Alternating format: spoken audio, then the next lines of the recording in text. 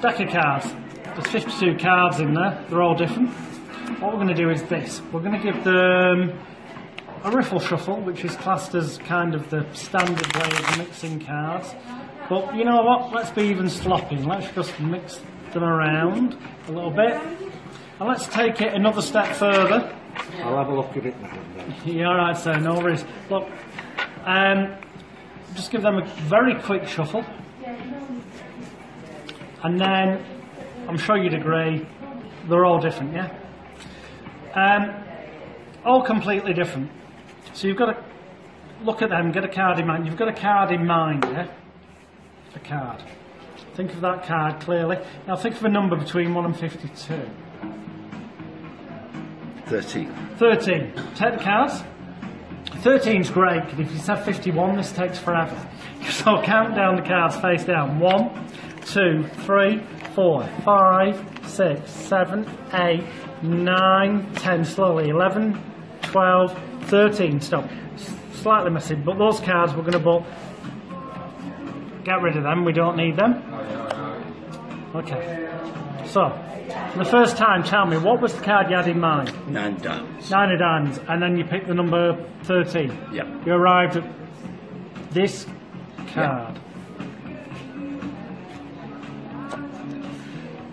I'm going to say nothing more than this, turn over the card. Right, is it that what there? So that was tuning in. So I need one final volunteer up here on stage to act as an adjudicator for these two people. Okay. Somebody who's not related to them, so I know you two people are. Could we borrow perhaps the gentleman there? Give him a round of applause as he makes his way.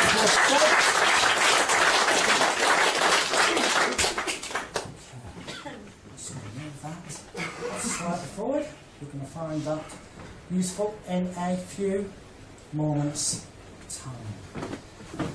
You don't know anyone who's on stage, do you? Fantastic. So there's no way you can set anything up with them or anything like that. Brilliant. In which case, we are going to use this. In a moment, I'm going to ask you to do some very simple tasks.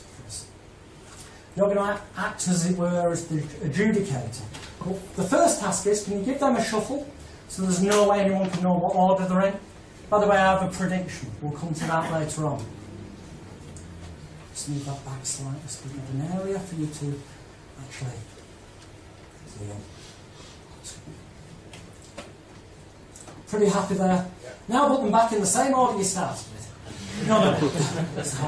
If you'd like to hand those cards to the lady over there so she can give them just a little bit of a quick shuffle, that way we truly, truly do know that there is no way I could know or you could know what order they're in, and then if you'd like to get them back off that lady, that would be fantastic. Now I want to touch them as little as possible, so I'm going to take the cards and I'm literally just going to sort of spread them like that so you can't really see the faces. And I'm going to run this joker down the side and just say stop at any time. Okay, you stop there, so I'm going to place it in there. I need you to remember the card that you're about to see. Remember it. Keep that clearly in your mind. Okay? You couldn't see that, could you? Good. That's why I put that divider there. You're not supposed to be able to. Remember that card. Brilliant. Now, if you can take those cards, give them another shuffle, one final shuffle. And then, just place them, as I can, just down there. I feel that we've had more of a success with the words in the book. That was more difficult, so I'm going to give you a pack. Actually, let's just pull that out first. I'm going to give you that, so you're ready with it, and a pen. Okay. Keep that there for a moment. What we're going to ask you to do is you're still in that slightly relaxed state. So I'm going to take this other deck because I don't want to touch those cards that have been shuffled, otherwise I get accused of cheating, and this is about an experiment, nothing more. And I'd like you to just let one card flood your mind, okay? And then whichever card just flooded your mind, write it down, okay? Fantastic. So the situation is this. You're writing down one card. Brilliant. Keep that, fold it in half so that nobody knows what it is. You've got a card in mind. Pick a number between 1 and 52, sir. Say it out loud. 17. 17. Keep that there, don't let us see it yet. For the first time, in fact not yet, take the cards, can you pick them up, and can you deal down, face down onto that table area, one card face down, then a second, then a third, a fourth, a fifth, a sixth, and so on. 7, 8, till we get to 17. And stop when you get to number 17. 17, yeah. 17. Okay. What was your card, by the way? What, first one? Name out loud your card. Jack of Hearts. The Jack of Hearts. I'll come to you in one, sir.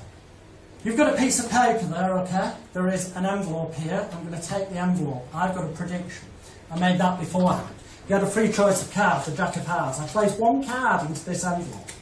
And the card that I hoped would be selected was... I've forgotten myself, but it was indeed the Jack of Hearts. Go. That's only phase 1. Phase 2. Remembering that these cards were shuffled, not by me. I did not touch the cards, they were shuffled by the 3 people on stage.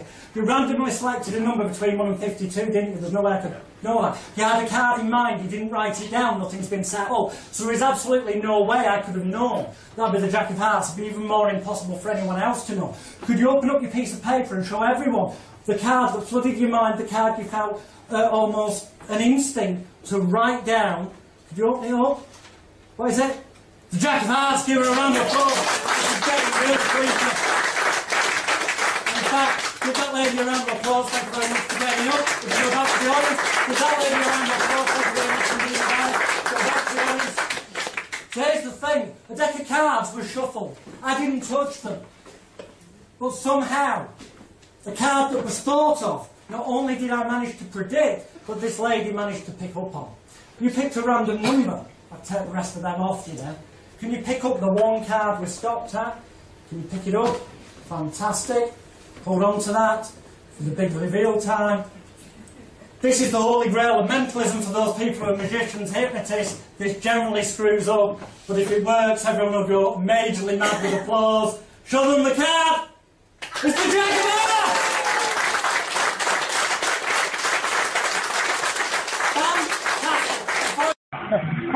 Come on. Over and on, wait.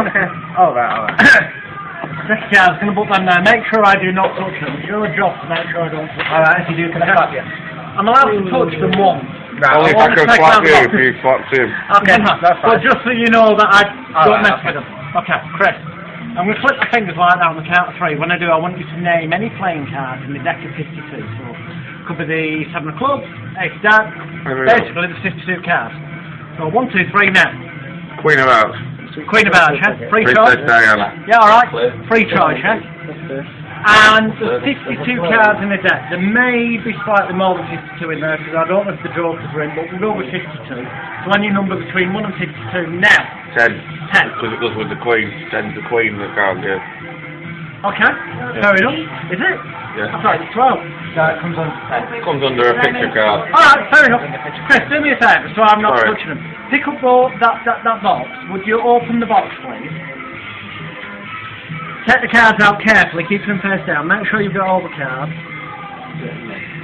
Yep, put them face down on the table. Brilliant. Because I don't want to be accused of touching keys. I'd like you, very carefully, from the top of the deck to the side, take a card off, that'll be card number 1 and so on. Count down 10 cards, that's card number 1, 2... Sorry, I'm just doing this to feel I'm yeah, make sure they're not 3, stuck together. 4, 5, 6, 7, 8, 9. Got 1 minute, this is going to be the 10. That's the 10. Put it down, face down here. Don't look at it yet. 10. But, you had a free choice of card and number, yeah? Yeah. You said 10. So 10, yeah. And Queen of Hearts. Princess Diana. Used Queen to of make it, Hearts. I thought, You know how Ace can be number 1 and number 11? Not usually known for a royalist, but I didn't know the Queen Princess is Diana. Jack Queen King is always 10. News to me, but anyway. I'm not going to touch it. On the count of 3, I want to turn over the card that was at position number 10. Would you be amazed if that was the Queen of Hearts? Of course I would, because that's just absolute. To be honest, I fucking would be. Well, no, because you asked me even before we got them out of the deck, so yeah, I would be. You're right, exactly, so would I. But fuck it, let's try anyway. Alright, 1, 2, 3, can you turn that over, let's see what we got. Jesus Christ. Oh, nice, good, Queen of Hearts. Oh my God. That's good, That's all right. That's magic. Not many people know I'm a royalist to think of even Princess Diana as the Queen of Hearts. I didn't even know. Okay, let's give this a try. I've just got a deck of cards here, and just name literally any number between 1 and 52. 24. 24. Okay. We've not set anything up in advance or anything like that, have we? No, we haven't. Being totally honest about that, yeah? Yeah. Cool. And name any playing card in the deck. 2 of Hearts. 2 of Hearts. Yeah. Okay, I'm just going to have a look through. It's got to be in here somewhere. 2 of... It was Hearts, wasn't it? Yeah. Yeah? There it is. Fantastic. Now, one thing I didn't tell you is that before this trip began, I did something very special to these cards. I marked each and every one of them, but in a manner that's actually becomes quite clear and obvious to you when you look at it. Because randomly these cards have got numbers on the back. For example, if you stopped on this card, which is the 10 of diamonds, it would have had number 49 on the back. If at random we took, say, I don't know, just this one, with number 10 on its back, it would have been the 10 of clubs. Number 25, Queen of Hearts. They're all completely different. The number you randomly chose was? 24. Now here's the weird thing, you had free choice of card, free choice of number, yeah? Nothing set up, you'd agree. Yeah. And yet, weirdly enough, 24 is the exact number on the exact card that you randomly chose.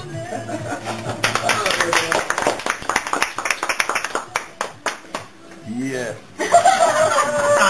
So, deck of cards. There's 52 cards in there. They're all different. What we're going to do is this. We're going to give them a riffle shuffle, which is classed as kind of the standard way of mixing cards. But you know what? Let's be even sloppy. Let's just mix them around a little bit. And let's take it another step further. I'll have a look at it now. Yeah, alright, so no worries. Look, just give them a very quick shuffle. And then, I'm sure you'd agree, they're all different, yeah? All completely different. So you've got to look at them, get a card in mind. You've got a card in mind, yeah? A card. Think of that card clearly. Now think of a number between 1 and 52. 13. 13. Take the cards.